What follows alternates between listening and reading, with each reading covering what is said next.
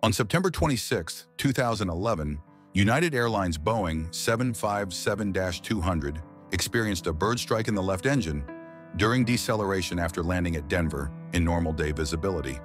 The affected engine ran down as the aircraft cleared the runway. The flight crew shut down the engine after a report of smoke being emitted from it. The crew stopped the aircraft and also shut down the remaining engine. Later, the aircraft was towed back to the assigned terminal gate for passenger disembarkation.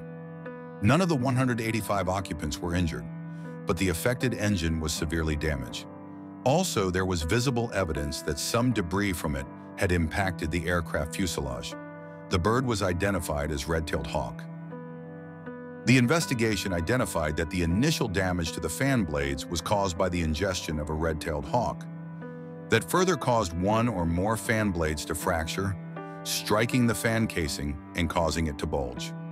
Some of these blade fragments were propelled forward of the fan case by passing fan blades and were re-ingested, creating a cascading effect of collateral impact damage to the other fan blades, the fan casing, and the inlet cowl. Thanks for watching.